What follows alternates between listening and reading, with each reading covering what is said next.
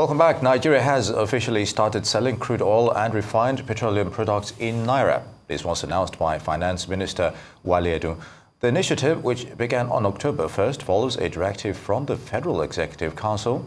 Key stakeholders, including government officials and representatives from the Dangote Group and Nigerian National Petroleum Company, NNPC, met to review implementations of this strategic move.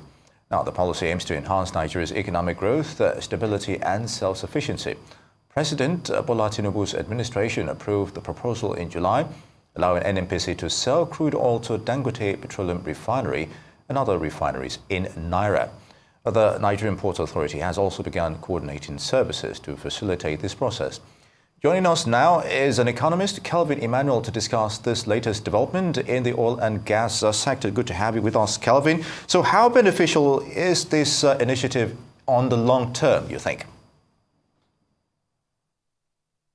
Good afternoon. Thank you so much for having me. I think it's the right step in the right direction. And I should also mention that it's in line with the law, because Sections 109 of the Petroleum Industry Act of 2021 specifies that the government can either decide to sell crude oil to commercial refineries in the midstream sector in USD or in Naira on a willing buyer, willing seller basis. So it's in line with the law.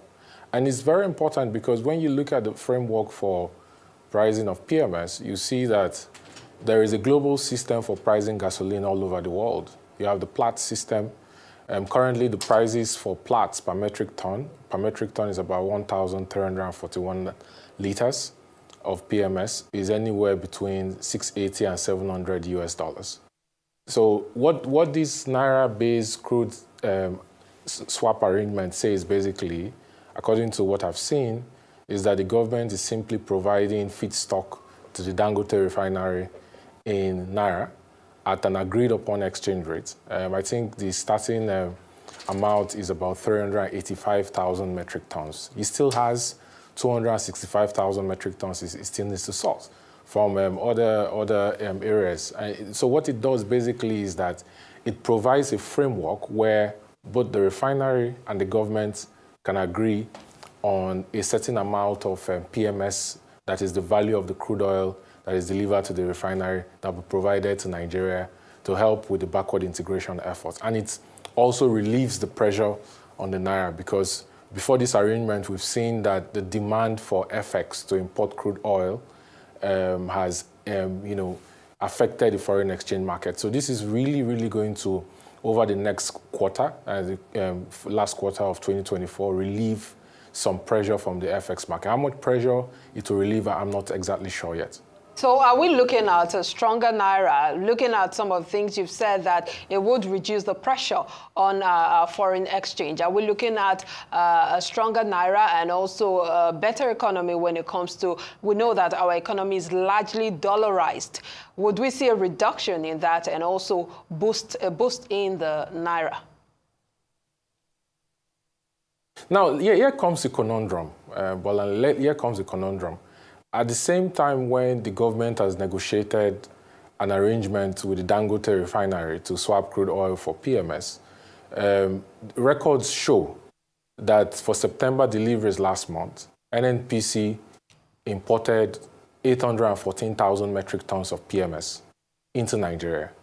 That translates to about 1 billion liters of PMS. That's anywhere around maybe, if you're looking at 30 days, you're looking at anywhere around 33 million liters on a daily basis. So my question is, does it make sense for the government to continue importing PMS into Nigeria? And the question about quality has come because some of that PMS is substandard, and there's empirical evidence to prove that.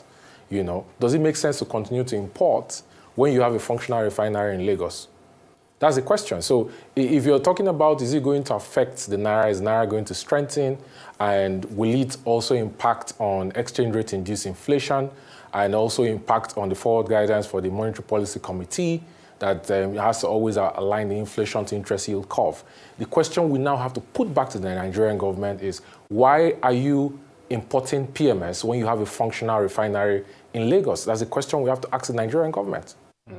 Indeed, Kelvin. Now, for independent marketers still not enthusiastic about Dangote's pricing on PMS, you know, it's slightly cheaper than theirs. Are they still relevant in the scheme of things now with the emphasis on Naira?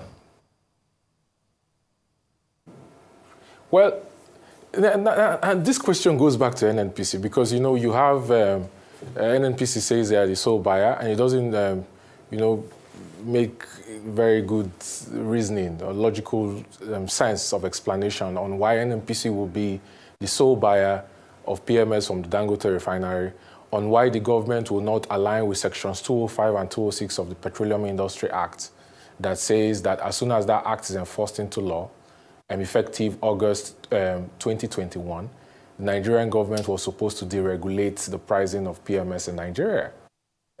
So one of the considerations, I think, you know, looking at it from the side of the government, if I was going to put myself in their shoes, is if you open the markets to other players and allow them to take from the refinery, it effectively means that you've deregulated the market. But the question becomes, what's the benefit of making NNPC the sole buyer from the Dangote refinery and continuing to ignore sections 205 and 206 and avoid deregulating the market? Since today, as we speak, there are places in Nigeria where PMS prices go for as high as 1,300, 1,500 Naira per liter. Now, let me explain something to you. So you have dead infrastructure, piping infrastructure that is meant for evacuating PMS from the Dangote refinery that was supposed to be used.